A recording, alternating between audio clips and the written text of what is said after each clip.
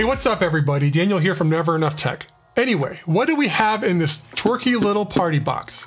Well, it's the Brydge Pro Plus for the 2018 and 2020 iPad Pros. Brydge has been making iPad keyboard cases for a while, but just recently shipped out their Plus version, which means it has a trackpad. So let's dig in. The box seems really nice.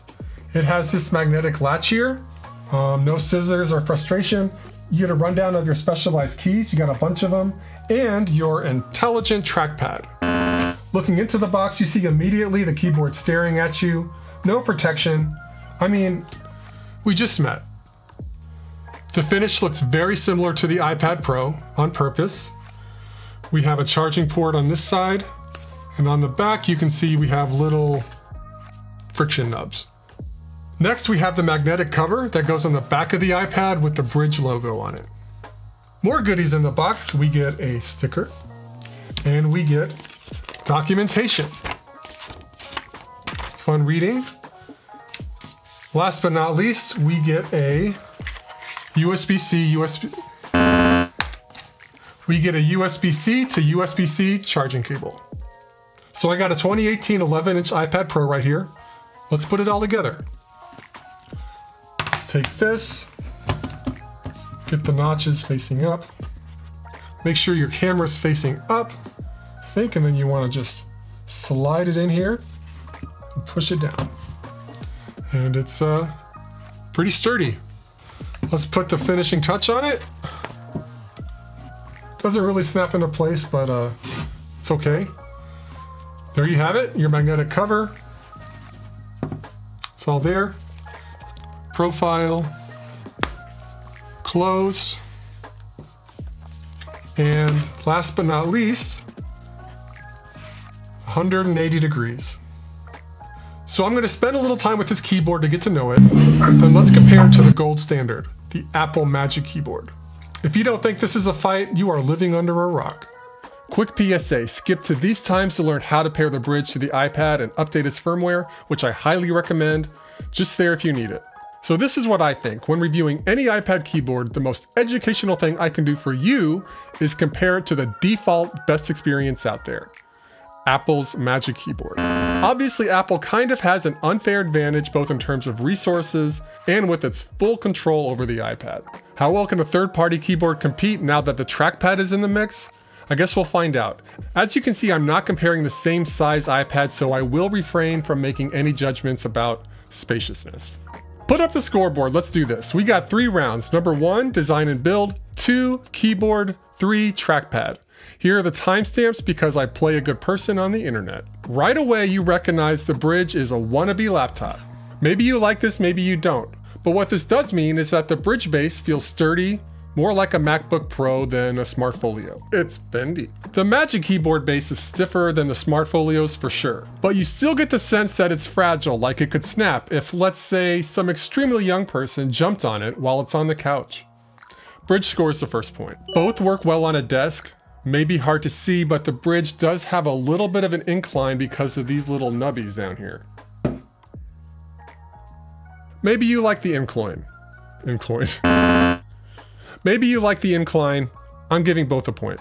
The Brydge, however, is really not comfortable in your lap because it's not flat. These same little nubbies that give your laptop an incline stick out and dig into your lap. It's not pleasant. It's kind of a bummer. +1 for the Magic Keyboard. The Brydge looks like a generic laptop. The Magic Keyboard has the wow factor. The floating is just kind of stunning, just on a visual level. 1 point for Apple just for looking cool. The Brydge's magnetic cover simply doesn't have a proper fit. It doesn't snap into place with authority, and it's uneven, at least what was shipped to me. I measured the difference in height on the 2 sides and found the camera bump side was about 1% taller, leaving the edge and corner on the other side exposed and unprotected. Very poor precision, the magnet is weak and the cover easily shifts around and falls off. At best, this cover gets like a D-F+. Wish I could tell you that is better for the 2020 iPad Pros. I really don't know, at least not yet. In contrast, the Magic Keyboard's magnetic cover works aggressively well with a hard snap that can hold weight. I more or less see the Brydge cover as a defect, so -1 for the Brydge, +1 for the partially eaten fruit. The Brydge needs to be charged. This is a chore and means it may possibly leave you SOL if you're not near a power source or you don't have a handy USB-C cable. Brydge says you get *3 months of use out of a charge. I obviously haven't had it long enough to test that, but I doubt it's 3 months. It also does not support pass-through charging. This means you may have to resort to this nightmare scenario just to keep it running. Not having to charge the Magic Keyboard and pass-through charging is awesome, so giving Tim's employer 2 points here. The palm rest edge angle is more severe on the Brydge, not to mention the Brydge is metal, and the Magic Keyboard is rubbery. Both of these devices have a short lip, much shorter than, let's say, a MacBook Pro, so many of you will have your palms resting right on the edge of the lip. To make things worse for a Brydge, it's quite a bit higher, which means there will be more pressure on your palm, as your palm may be suspended in air on the edge of a Brydge. It's really deep. How do you lose to Apple on comfort? Apple released this mouse specifically to cut off customers' fingers. Very choppy. +1 for the Jolly Rancher's best flavor. Brydges are not as heavy as Magic Keyboards.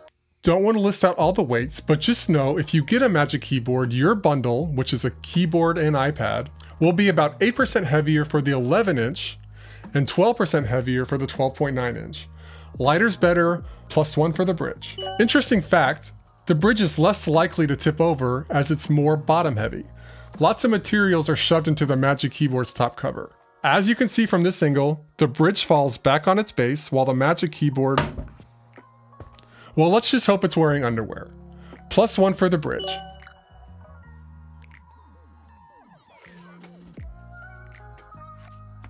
The Brydge can open to 180 degrees, so lots of tilt freedom for the user. Big win for the Brydge. I'll give it 2 points. The Brydge makes it somewhat difficult to interact with the home bar due to the iPad being kind of tucked low behind the keyboard here. This is obviously a problem, but I'll explain later why it's maybe a bigger problem than you might think. The floating design really shines here, +1 for the fruit that isn't as good as a pear. This is not necessarily obvious, but with the Brydge, you can't interact with the touchscreen without significantly repositioning your hands. Oh. The keyboard to screen transition is a big positive coming out of this floating design. With the traditional hinge, the screen feels much more remote, like it's not meant to be touched, which mostly laptop screens have not been designed to be touched. So copying the design aesthetic of a laptop is perhaps not that inspired for complementing an iPad. +1 for Mr. Magic. Both cases fail at providing an official tablet mode, so neither collapse on themselves, like the Smart Folio here. Tableting. However, it is much harder to place and remove the iPad with the Brydge. Let me try it. Yeah!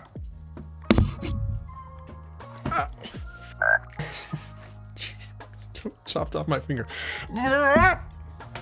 And here's the Magic Keyboard. +1 for the 18. What's nice about both of these keyboards is being able to just slap them shut and opening them without a lot of hassle. With the old folios, you need to fiddle with it to make it stand up. And with many third-party cases, you have to pull out a kickstand, which I think kind of sucks. +1 for both teams.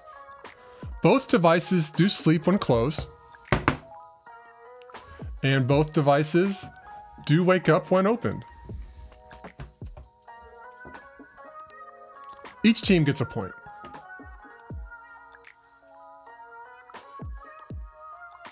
Next section, the keyboard. Keys on the Brydge have better action. The keys on the Magic Keyboard have a more modern shape, providing more surface area. If I were forced to choose, I'd pick the Magic Keyboard typing experience. I'll give it a tie, no one gets points. With the Brydge, you get every key on the Magic Keyboard plus many more, primarily because of this top row of function buttons. Let's go over what we have. You get a dedicated Siri button, you have a home button, you have a lock screen, you have a keyboard brightness toggle, you have 2 buttons for screen brightness, down and up. You can just hold it.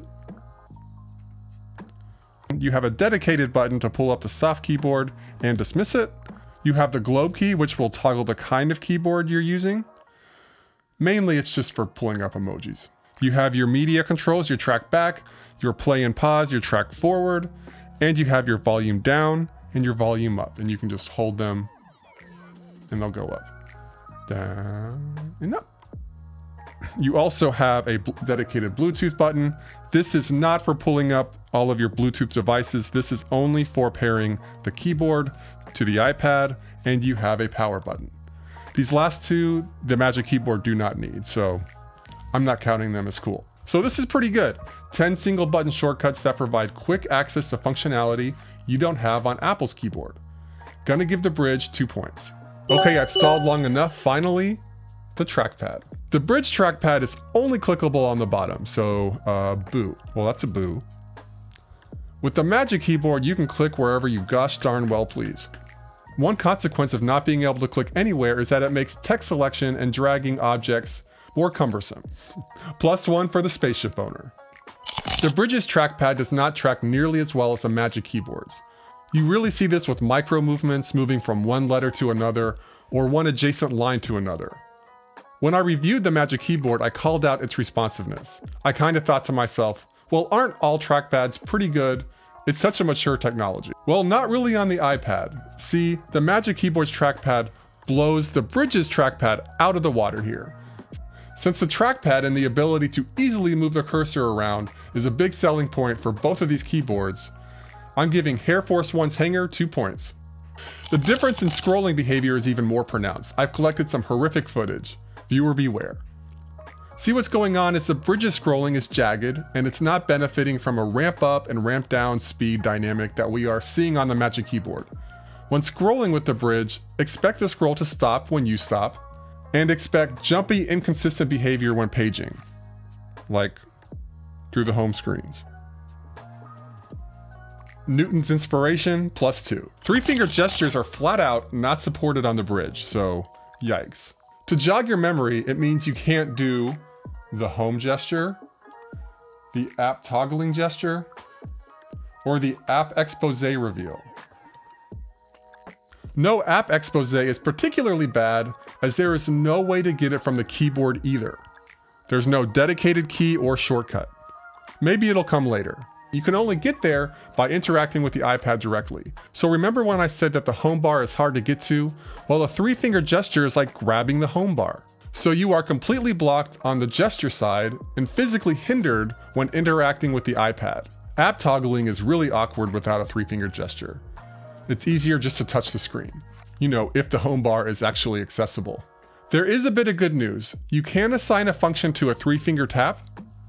See how to do this in this timestamp. As you can see, I did assign app expose to the 3-finger tap, as there really is no other good way to get there. Anyway, 3-finger gestures are a core part of Apple's iPad trackpad strategy. So +2 for fruit that stays good for a long time. Do apples even go bad? Finally, no pinch to zoom on the Brydge. Maybe I haven't tried long enough. Maybe I gotta really want it.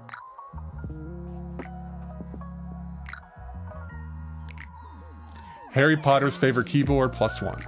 So the final score is 19-9. I'll justify the +2x defeat by saying the Brydge Pro Plus, with its totally terrible magnetic keyboard, its uninspired mimicking of a laptop, and poor trackpad quality, really degrades the overall iPad experience. I mean, the iPad Pro is an extremely slick device, don't f it up. The Magic Keyboard is not perfect, but quite frankly, feels almost perfect compared to the Brydge.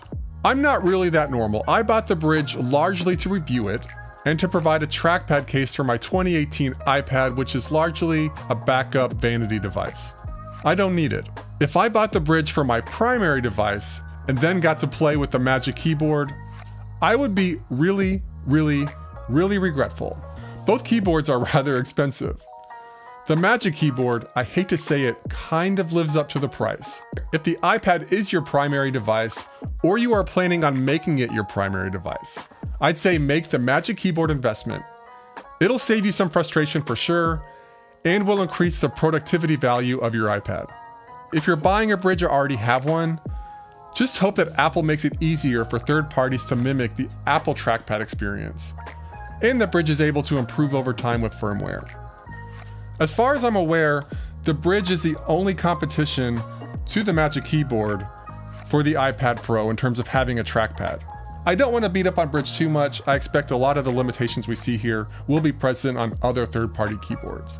You know, as Apple certainly keeps some of the iPad's hardware and software special sauce all for itself. All right, that wraps up my review. Good job, buddies. If you're still there, you probably found this video redeeming on some level. I hope I earned a like, comment, or sub. Maybe, maybe not.